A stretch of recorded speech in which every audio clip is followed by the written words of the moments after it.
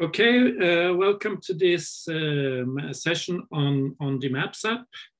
I've called it Extending DHIS2 Maps, and it's basically about how you can make the functionality, add to the functionality of the application. So how you can import and do analysis on data which is not your own DHIS2 data, and also how you can export data from the Maps app and then import it into other applications for further analysis.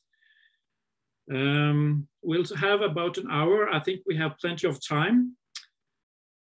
A little bit about myself. I've now worked on the team here for almost 6 years this autumn. I'm the co-developer of the Maps application. It's basically the only application I work on. But I've also made maps my sort of my profession. So I have a master degree in maps or in GIS. And I've also worked with several other companies to create maps application. I really enjoyed working on DHIS2 and also to see the impact the maps you create can have. So I'm delighted to be here with you. As I said, we have plenty of time, so please use the community of practice. We will share the link. You, Alice, will do it to the page. So I also encourage you to ask questions you might have about the Maps application, which even if it's not directly related to the topic today. So please feel free to ask questions, and we'll take a round at the end. So what we will cover today is an exciting new feature in 236, which is that you can combine data from something called Google Earth Engine. It can, for example, be population data. You can combine this data with your own organization units or facilities in your own distance, all from within the Maps application. Then I will show you how easy you can download your data from the Maps application and then import and visualize the same data in a tool called QGIS. And lastly, we will see how you can import external layers into DHIS2 maps. So you can have additional layers in addition to what's already there. And you will even learn how to make your background this painted watercolor look. Hopefully not useful. You will use another maps for the maps you produce with the health data, but it's a good as an example of how you can add your own base map to the tool. So we'll start with the Google Earth Engine layers. In the previous versions, we actually called these Google Earth Engine layers, but it's a quite technical term that the end user don't really need to know about. So now we name these layers by their topic. So these are currently the Google Earth Engine layers we have. So we have population, elevation, precipitation, temperature, and land cover. And today we have time to go through all of them and I can show you how they can be used. So what is Google Earth Engine? It's like for good project that Google is having. So they are providing their infrastructure in the cloud, and not only the capacity to store a lot of data, but also the computing power. So you can run analysis directly on this data and even combine it with your own data. And this is for free. So all the DHIS2 users can use it for free. It's for free for non-commercial purposes. The only thing you need to do is to sign up for a Google Earth Engine account. And please note, the end user don't need to do it. Not every user of the Maps application. It only needs to be done one time per DHIS2 implementation or DHIS2 instance. So it's typically a task for the DHIS2 implementer to do this. It might be already done. We have these layers around for some versions, so you could already check today if it's possible to add, for example, the elevation layer. So please check, and if you have trouble with this process, please ask us for for assistance, but it should be, and it's only a task you need to do once, and then it will work by itself. This is like a high-level sketch of how it works. It's a lot of things going on under the hood here, but this is, I think, what you need to know. So basically, we have these organizations which upload their data to the Google Earth engine. And then we have DHIS2. And then in this version, we actually we can pass the organization units, these areas here, boundaries, to the Google Earth engine. And then we can combine that with, for example, the data from WorldPop. So in return, we get two things. We get a map that shows the population density, but we also get a table where we have aggregated or counted the population within each organization unit you pass in. So I will demo this in a second. I'll start with maybe the easiest layer, which is the elevation layer, which will tell you the height above sea level for all of your area or country. So I will switch to the Maps app.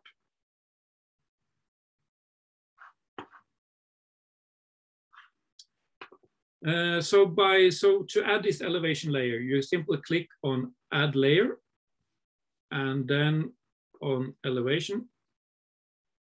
And here you have the different way you could aggregate the data, the elevation data. So we have tried here to make sensible defaults for each data set.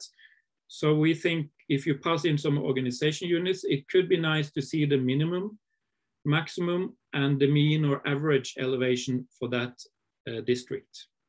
So this is by default, but you have, in addition, you can select more ways to aggregate this data.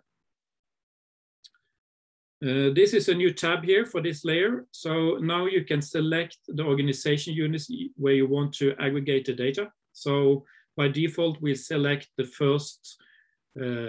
second level below the national level. So we'll just go with the default and see, and to calculate the elevation for all the districts in Sierra Leone. And then style, we will come back to this one. So we go with the default for now. And then we do add layer. You will see that it takes a little bit time, more time maybe than before, because we are running these calculations, and this is not done locally. We now send the organization units areas to the Google servers, and then it's returned. But it should go fairly quick. And then you can now click on this individual, and this is then calculated when the data was returned. So you can see in this district, you can see just by looking at the map, you will see by the legend that it's a fairly low elevation in this part of the country, and then in the northeast, it's a higher elevation. We probably also have the highest peak in Sierra Leone. And if you click on it, you will see the values calculated. So within this district, the minimum elevation is 72 meters, and then the highest is 1,933. So all of the country, if I check this one as well, all of the country is below 2,000 meters. You can also right-click anywhere on this map to get the value at that location. If I zoom in a bit and then I right-click here, and then you find, depending on the layer you have selected, but this is elevation, you can see show elevation. And then you will get the elevation at that exact location. So we can check over here where it looks like it's higher altitude, show elevation. And there it's 1,600, almost 700 meters. I checked, so I found that the highest mountain in Sierra Leone, I didn't know, is Mount Bintu Mani, and which is 1,945 meters above sea level. At the elevation we got, the max elevation was not exactly the same. It was 12 meters below, so 1,933. And you will get these small differences. The main reason for this is that we have elevation data for all over the world by 30 by 30 meters. So for every 30 meter, we have one value. And if the peak, for example, is like a cone like this, that elevation value we have for the 30 by 30 meter is a mean value. So there might be small differences if you look up on Wikipedia and what is really the highest point. It can be a few meters difference. I'll go back to the app and show one example. So one use of this elevation data could be to detect zones where there is a higher risk for vector-borne diseases or malaria, because maybe the mosquitoes live under a certain altitude. For Sierra Leone, it's not a good example, but it's where I have the data because the highest point is, or everything is below 2,000 meters. So all of the country is, there is a high risk for malaria disease. But I'll still use it as an example, but just so you know that this is only for demoing. So I will create a new, add the layer again, and then I will go to the style tab. So for example, let's say that below 400 meters, there's a high malaria risk. So we add that to the mean value. And then we could say that between 400 and 800 is a medium risk. And then above 800, it will be a low risk. And then we also reduce the number of steps here to make it easier to interpret. So we reduce it all the way to 3. So we now only have these 3 classes: before 400, 400 to 800, and above 800. And then also, because higher elevation means higher risk, no, lower elevation means higher risk, we will switch the color legend. So have a dark color. We use red at the bottom, and then it gets brighter where it's less risk. And then we add a layer.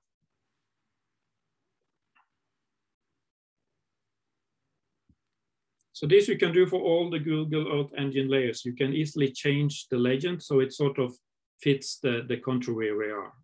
And again, for demo purpose, the high risk areas would then be the one with the dark red. And then it's this zone here, brighter, will have medium risk. And then there is only a few areas about 800 meters. So if I go back here, the true maps for Sierra Leone when it comes to malaria risk looks like this, all red. So this is only for demoing.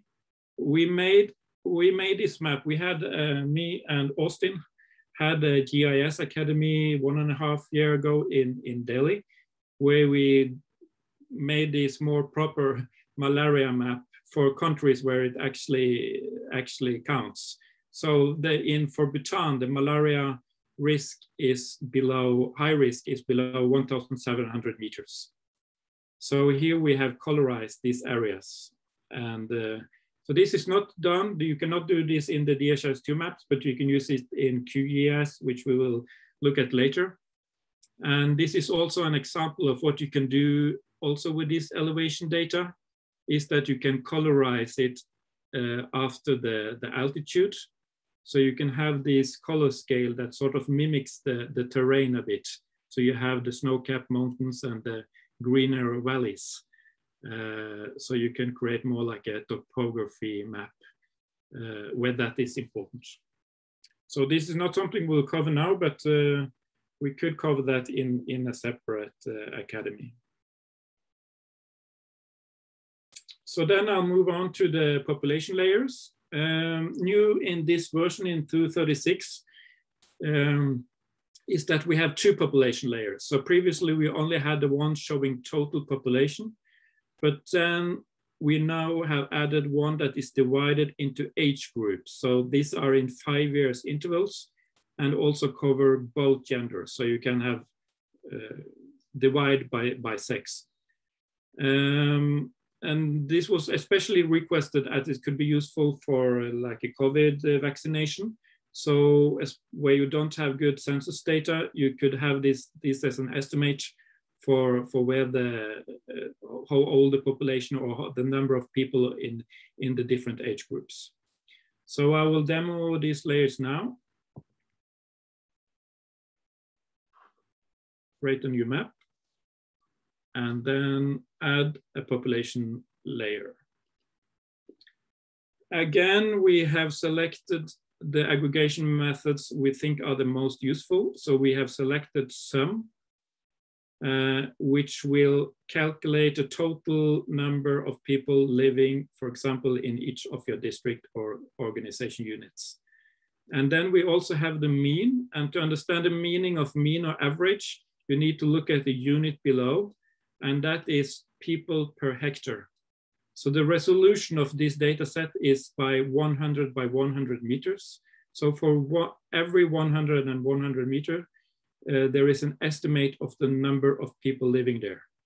And so the mean will be the mean people per hectare. And that will show you something about the population density in your districts. For this layer, we have data back to 2000, so a 20 years period, but now I will go for the latest. And select for organization units. Again, I will go with the default, the district level, and I will still have the default style, and then add this layer. So again, what's happening now is that we are uploading your organization unit boundaries only, not the rest of your data, to the Google servers, and then it will return this map. So by looking at the map, you can see the darker red, the more people live. And then if you click on this, you can see that in this district, there's an estimated population for 270,000 people living. And the mean number of people, you can see this is a not very densely populated area. It's only 0.33 per hectare. About this data, these data are for WorldPop. I really recommend you to go on their website and read how they are created and their benefits and shortcomings. There is also on our YouTube channel, there is a presentation from the director at WorldPop from a seminar back in April we had, where we presenting the data. So please have a look at that. What I recommend to combine these analysis population data with is to open the data table. So if you click on the more actions button and then select show data table, you will have a table view of the same data. And these you can sort. So by clicking on the headers here, you can sort by the population numbers. So now it's sorted in ascending order. Clicking once more will sort it so we have the highest population at the top. And here you can also see you can do the same with the mean population per hectare. So, and this is also a nice little new feature in 236. We added a hover effect. So if you're moving the mouse over the table, the area will be highlighted. So it's more easy to identify the places on the map. So we will see that the western area, this district, has the highest population. And you can also see that from the map where we have the Freetown, the capital. So 1,445,000 live there.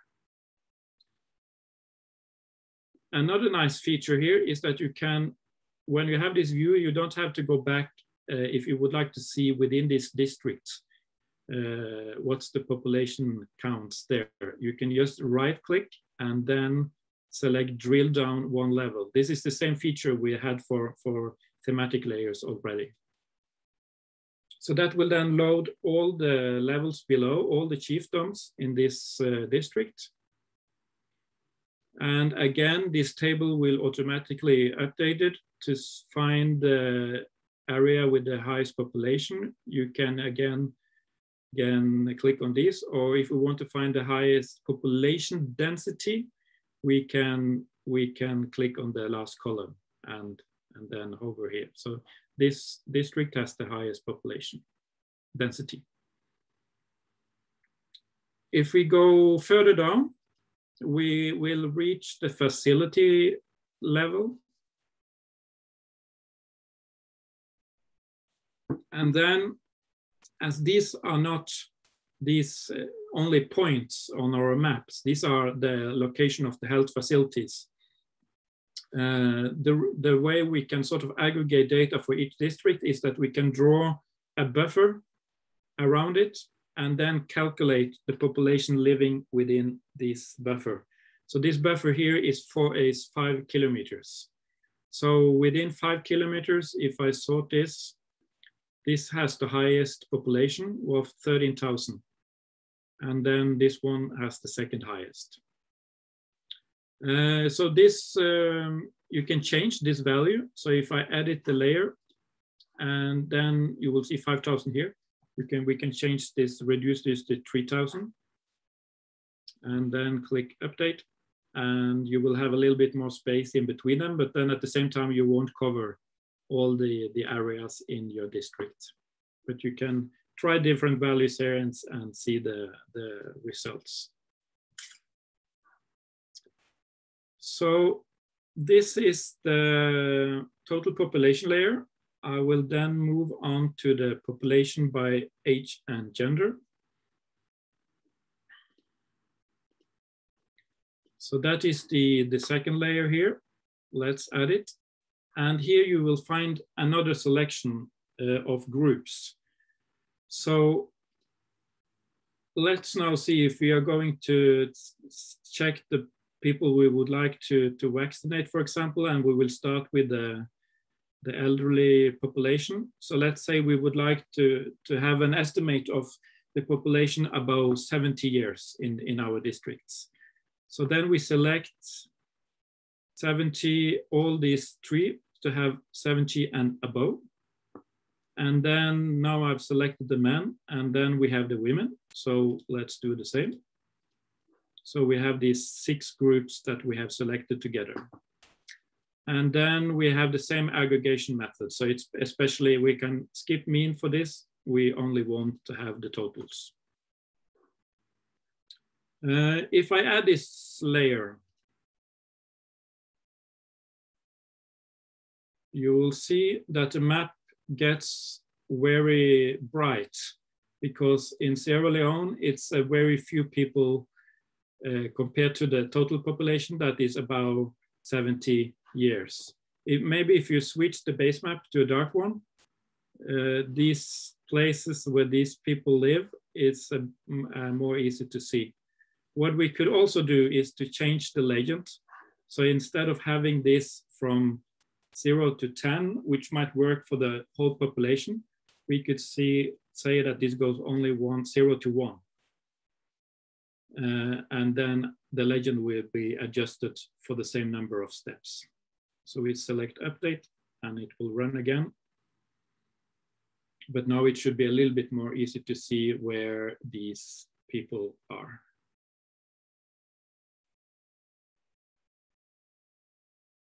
So now it looks a little bit darker at least.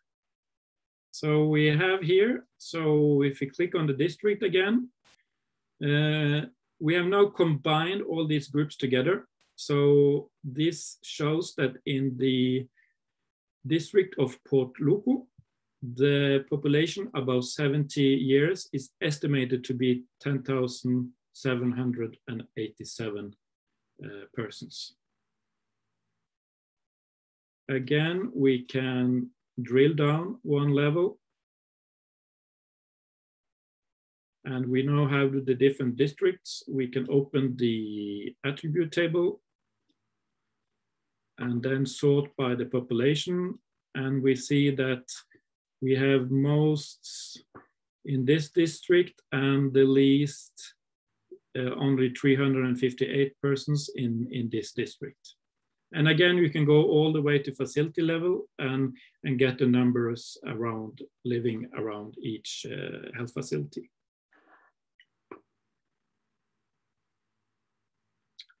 So that is the population layer. I think this is probably the one you will use the most, and it's the most useful. But I'll also demo the others that we have added. So there was a quick question, Bjorn. I don't know if you wanted to wait for questions until the end. No, that's fine. Just a quick question about the years that are available for population data in particular. Are those fixed with the DHIS2 version, or will they be updated when new data is available? So if you have an earlier version of DHIS2, we don't have the same population layers as we have in the last version. So there is limited population data, I'm afraid. So, and we don't plan to backport that. But if you are on the latest version or upgraded to 36, you will have fairly recent data or from last year for all over the world. Yeah, the question was actually about if you're using 236 in 2022, will you see 2021 data? Ah, okay, yeah. That's a good thing with this setup is that WorldPop will then upload their new data and it will automatically be available on your instances. So yes, it's as long as WorldPop is still alive and updating their data, they will also be available on DHIS2. Awesome. Sorry for interrupting. No problem. So land cover. So land cover will show you the land use or the vegetation of your country or org units. So we will add it. Here is the land cover. The aggregation methods here are a little bit different. So here you can select how you want the data to be aggregated, either percentage of the total area of your org units, or you can select in hectares or acres. So, but now I will go with the percentage and then period. This is the latest period available to 2019. Organization units still go with the districts.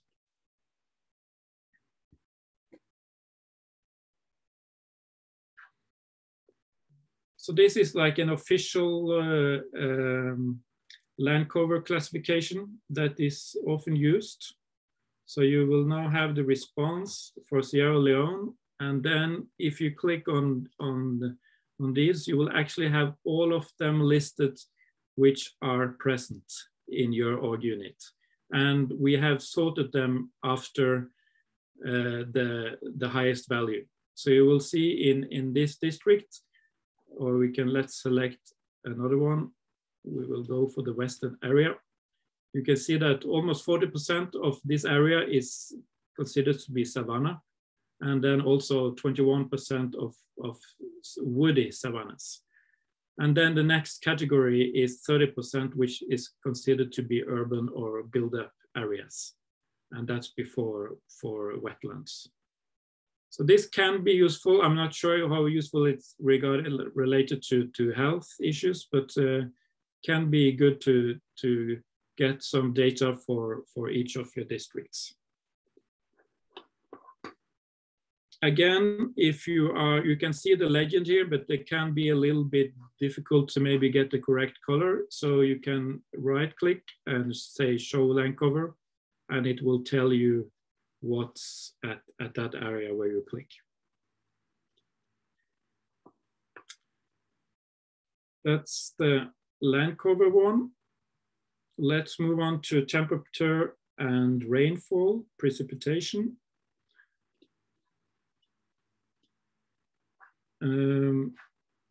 I'll start with precipitation. So I'm not sure how useful this is. We might need some extra work on this, but I will show you how it works right now.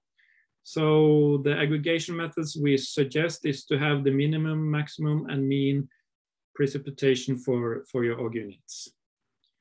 And this needs to be selected for a period. And this data is available in 5 days periods. And this is an example of how things are automatically updated. we don't have data for, it's not like a weather forecast or it's not totally up to date. So this one is updated once a month, and then they will add the full month of data. So the latest data available is for the end of May. So we can select this week. Again, we go with the default levels.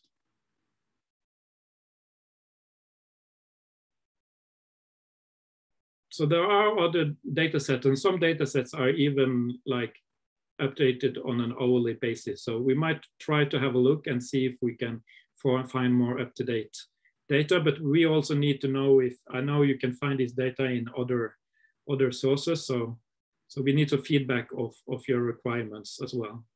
So if I open the data table, we will see that if we go to the mean rainfall, you will see that we have the highest rainfall. So this is like the mean rainfall within this 5 days period. And this is the maximum and minimum within the org unit itself.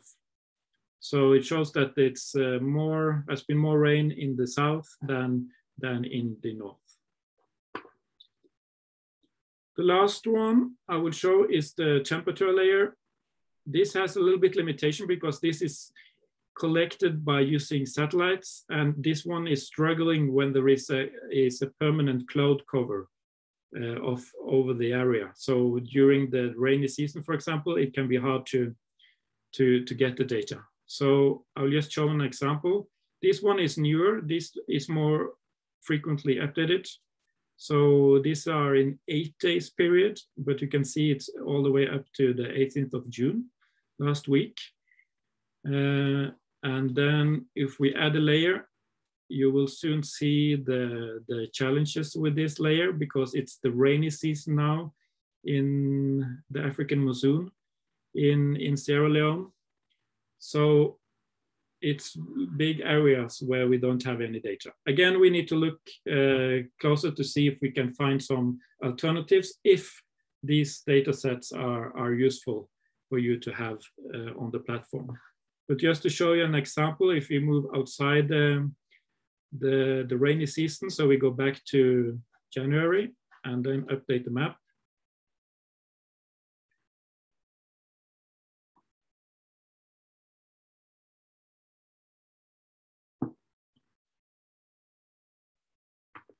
You should have more coverage of your country. So if we right click, show temperature, you will see that in this week, January to January 9, the average temperature were almost 32 degrees during daytime. So that's the Google Earth Engine layers that we currently have. Just so you know, this is just a tiny bit of what's available on Google Earth Engine. We have some plans that we would like to make a way that you can configure and add your own layers, but that will also be a higher technical barrier for your users. So if you know of some data set, you please have a look on the link here. And if there are some data sets you would like us to add, then please tell us, and we can consider them to add them directly to the platform.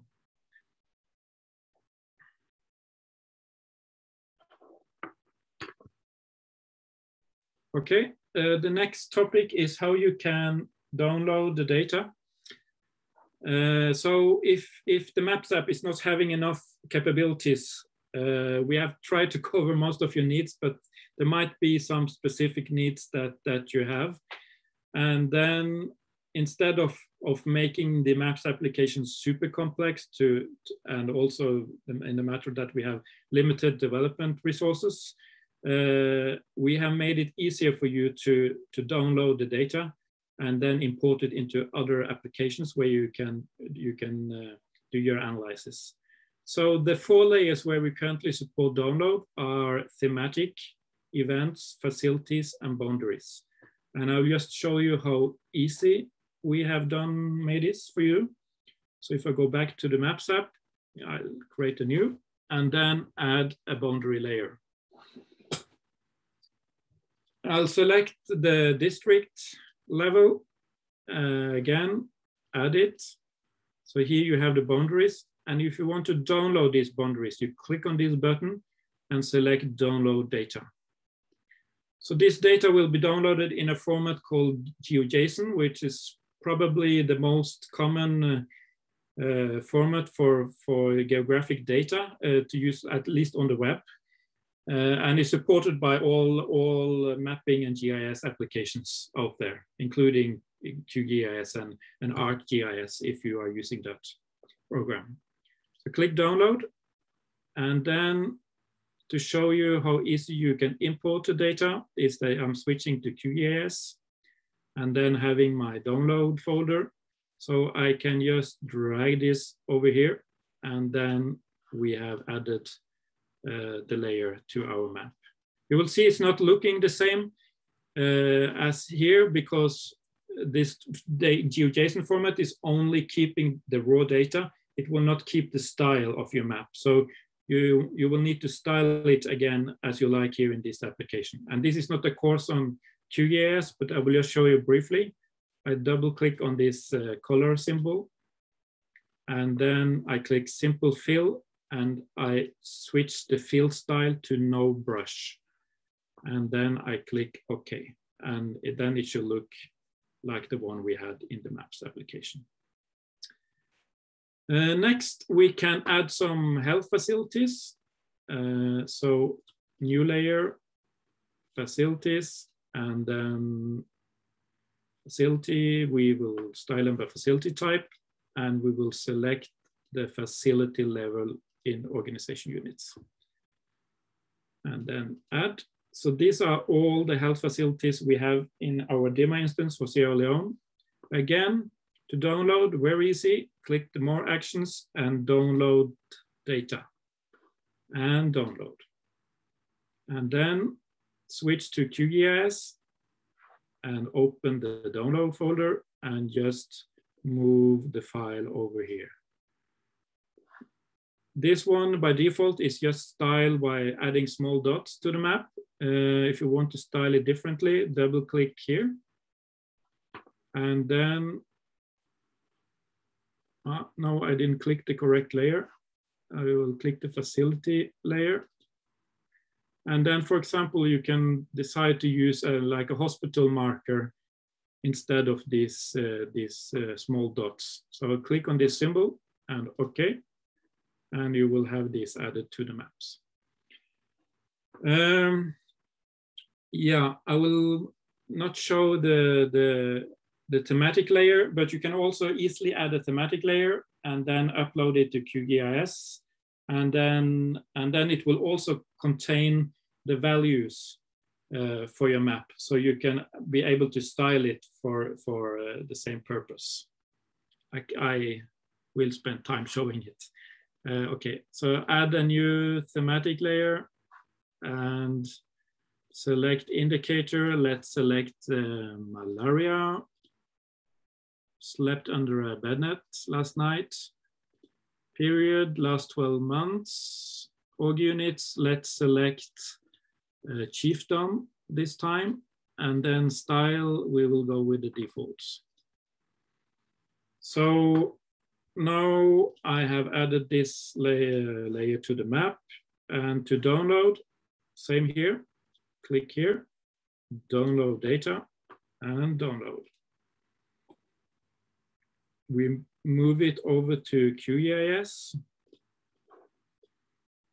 So here, as you see, all the colors from the maps are gone because this format only preserves the raw data. So it preserves the shape of your org unit, but the values are here. If you click on this identification tool, you can click on this one and you can see that there is a value and also the color we used in the maps application. So again, you can style it here, double click. This is not a course on this, I will do it quickly, but I will select graduated styling and then select value.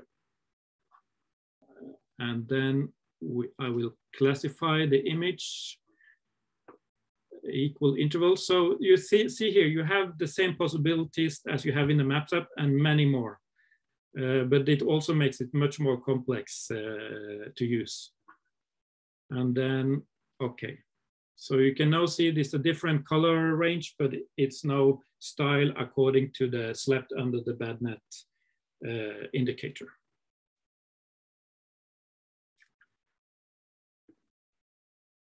Okay.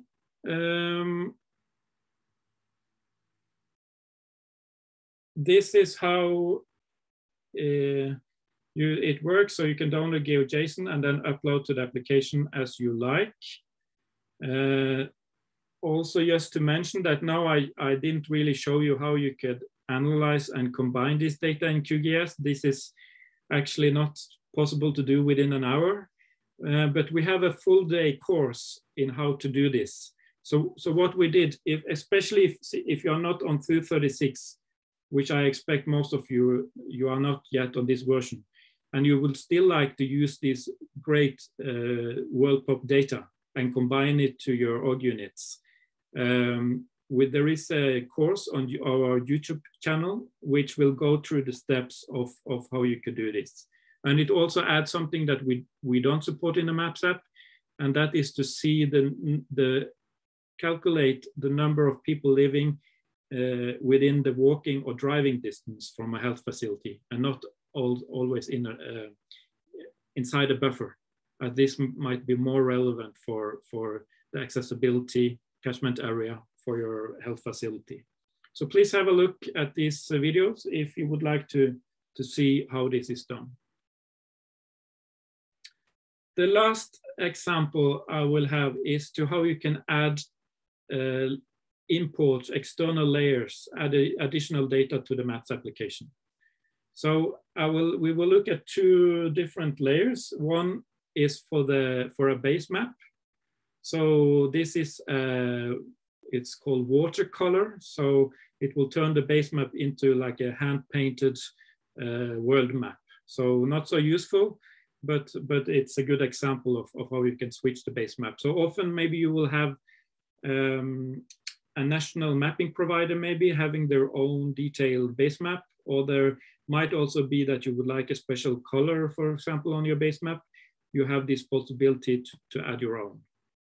And then the other we will add is a layer showing the clearance of forests, the forest loss within the last 20 years. And this is an example not of a base map, but we call it an overlay, something we lie on top of our base maps. So I will show you both. And this external layers functionality is in the maintenance app. So I will open that app. So you do this again once for your instance, and then it will be, these layers will be available for all of your users. So go into the maintenance app. You will find external layers at the bottom. So I will click plus. And then I will take the first, there are some URLs that I had. So I will add let me see. You can see these URLs here. So it's no good rule for how you find these URLs. So please ask an expert on this, or ask us if you have some layers and you would like help to add them. But we will add the name. So this is the watercolor base map. So I call it watercolor. This is a service. Is also, we support different formats. This with any mapping or GIS expert will know this. This is an XYZ format. And the reason is often you will see this special XYZ here in the URL. And then we will add some attribution. So this is from Stamen, and it's also based on OpenStreetMap. And here you can select where you would like this layer to be added, either base map or as an overlay. So I will save this. So now we have a new watercolor layer here. And then we will, while we're here, add the other layer.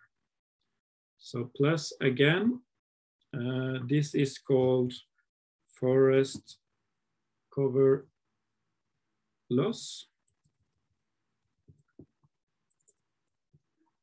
And then I will copy the URL, which I have. This is also a XYZ layer. And this is from an organization called Global Forest Watch. And then this one is not a base map, but it's something you can place on top of other layers. What we also added here in 236 is that you can either link this to a predefined legend that you have on your system, or link directly to an image giving an explanation of your layer. But now I just save it. And then if I reload the Maps app, these two layers should now be available. So the base map layer is a bit hidden, but this one is showing the base maps. And if we scroll down, you will now see the new watercolor base map here. So if I add it, the map will turn into this beautiful, looks like a hand painting. And you will also see as you zoom in, so let's zoom into Oslo, you will see that it has still all the details available. You will have more and more roads and parks and streets as you zoom in, but still with the same look. So, and here you could also, if I zoom all the way out again, you can see some of the other layers that this is, if you would like a layer that emphasizes the terrain, there is a terrain layer as an example. And also the one I showed earlier, adding a dark base map, if you would like that as a behind your health data. But to go back to the watercolor, we will now look at the other layer, and that is an overlay layer, and that is added up here, add layer. And then you will see the forest cover loss here. So if we add it, you will see the areas where the forest has been cleared in the last 20 years. This is calculated from satellite imagery, showed in these, by these spots here. So we could change to this bright to have it more visible, or maybe better to combine it with the satellite imagery. So you can also see the intact forest in between. So these are just two examples of what you can do with external layers. I see that I thought we had plenty of time, but it's actually not so much time left. So, but we are almost finished. This is also an example of external layers. I made this for WHO, because but the org-units need to be properly defined polygons, but sometimes these boundaries are disputed. So this is a way to sort of add this overlay on top of your thematic maps to show, for example, disputed areas. So the summary, 3 ways you can extend the capability of the Maps app. One thing is to use the layers from the Google Earth engine and then combine it with your own org-units. You can also export your data easily for further analysis in other programs. And you can add new base maps and what we call overlays with external layers. Are there any questions? Hey, Björn, Scott here. There's actually been a ton of questions, very active in the chat, and a few of us are trying to answer these as we go. Thanks, Shurajit and Austin and Phil for helping out. There was one question that I thought would be good for you that none of us had answered yet. Lucia Fernandez asks, have you tested the rendering speed in settings with low connection for the maps, and any idea how much it takes to load? And I think you were presenting at the time the new Google Earth Engine layers. And so maybe just a word from you on performance and any kind of concerns you might have around performance or ways that people might optimize their performance. So the problem, please test, but even on a low bandwidth connection, the speed should be, of course, it will take a little bit more time, but the most of the time we are waiting is to do these expensive calculations on the Google servers. So the most of the waiting time is there, not actually transferring the data. But it also depends, for example, if you have some very complex boundaries, and especially if you take a full country. I know Scott is sometimes demoing this and taking all the facilities in Sierra Leone, and then I get a little nervous. But in most of the time it works. It just takes a bit of time. But of course, when you use these layers, just try to do it within one small district or just 4 or 5 health facilities in the beginning, and then check the speed and the performance before you take your whole country. I get nervous too, but it's always worked. So yeah, and then also we try. So we support something for yeah. Now I think that should answer the question.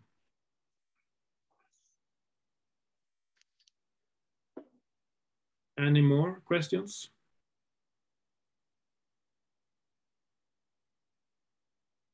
Lucia is also asking about getting the data from Google Earth Engine that is available in the Maps app, and is it possible to get that data into your DHIS2 instance so that you can visualize it in other analytics, charts, pivot tables, etc.?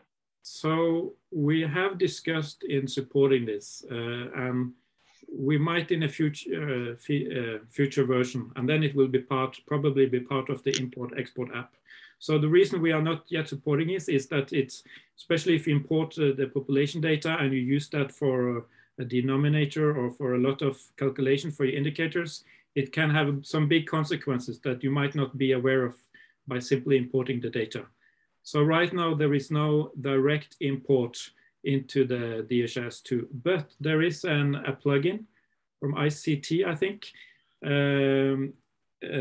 on the App Hub that actually is doing this. So please check out this plugin. So that will allow you to import the data directly into a data element, and then you can use it all over in your instance.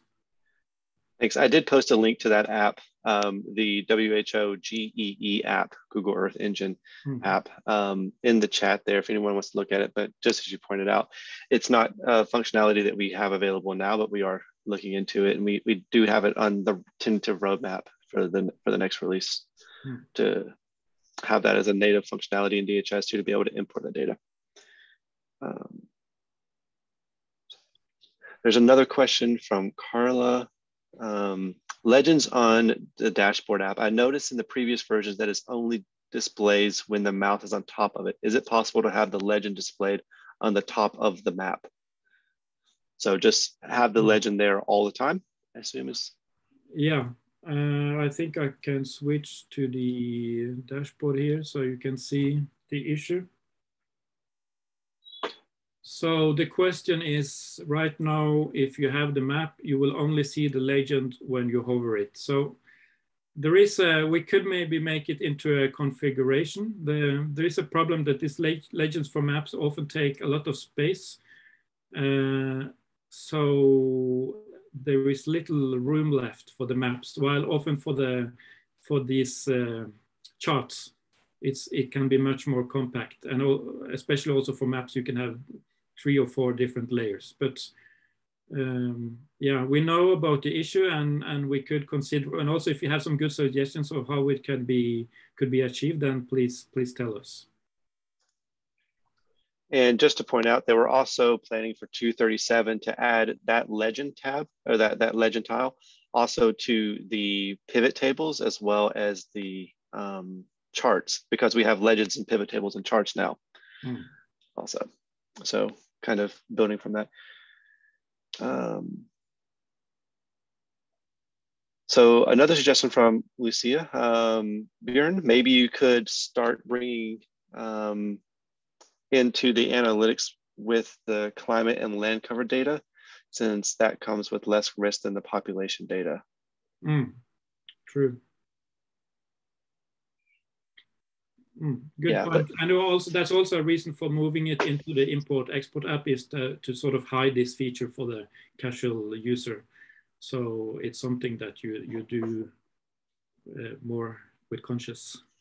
Right, yeah, it's definitely an administrative function. It's not like we definitely don't want to allow just any map user to be able to import data. So it needs to be something that's tightly controlled within the system.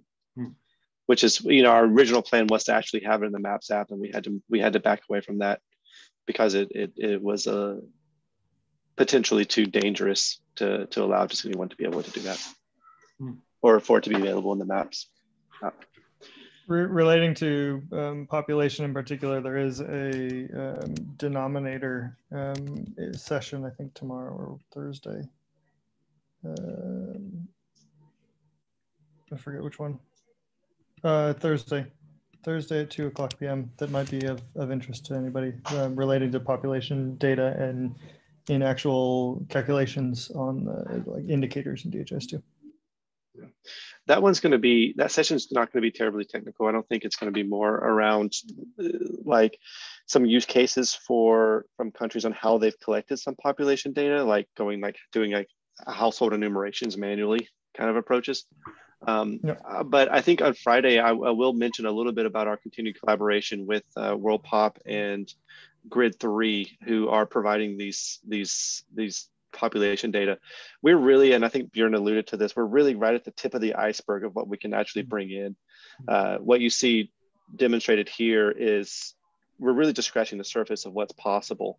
And we would love to hear feedback from anyone and everyone who needs population data and how they want to see that data, how that data could be useful, or any other types of data, because we really have the possibility to get like individual facility catchment areas kind of data. There are folks out there, WorldPop Grid3 specifically, who are doing that kind of work.